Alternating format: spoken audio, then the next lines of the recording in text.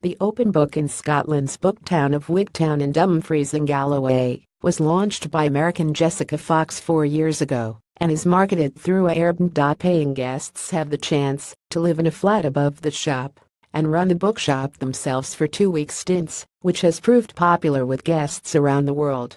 Ms. Fox was working as a storyteller for space agency NASA in California 9 years ago when she had a dream to work in a Scottish bookshop by the sea. She subsequently moved to live above the bookshop owned by Sean Bythell and later acquired another bookshop in the town, which she called the Open Book, and began to rent it out to those looking for a working holiday for £36 a night.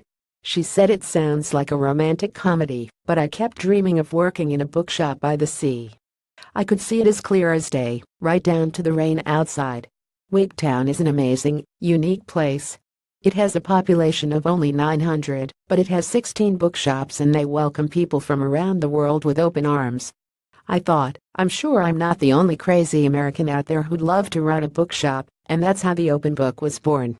People book through Airbnb and we've been overwhelmed by its success. The property's Airbnb listing shows that bar a handful of one-off days, the bookshop has reservations until September 2020.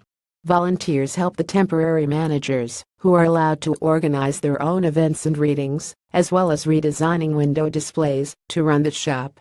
She has recently been contacted by companies in China and South Korea who are formulating plans to create booktowns like Wigtown in their home countries and have shown an interest in the open book model.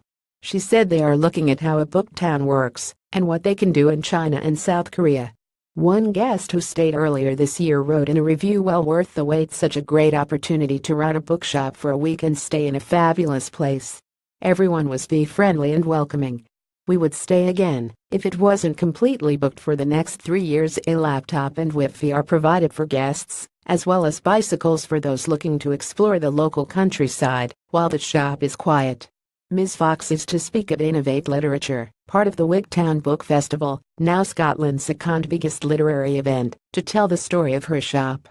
The festival was first held in Wigtown, which has a population of less than 1,000, in 1999, the year after it was officially recognized as a book town, and following a campaign to secure the designation, which was largely based on the model of Hay in Wales.